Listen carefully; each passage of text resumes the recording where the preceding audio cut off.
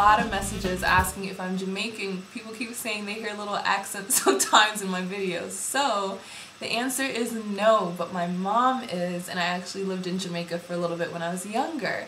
So if you hear little accents come out, you know why. The infamous question. So I did my big chop July 22nd, 2009, and I transitioned for 4 months before I did the big chop. So for those of you who've been saying like my hair looks longer than yours and you did the big chop the same time that I did, remember that the time that you transitioned before then makes a difference. So yeah, just thought I'd let you guys know. So I usually use the camcorder on my MacBook, but sometimes, pretty much hardly ever, I'll use my Canon DC330 video camcorder.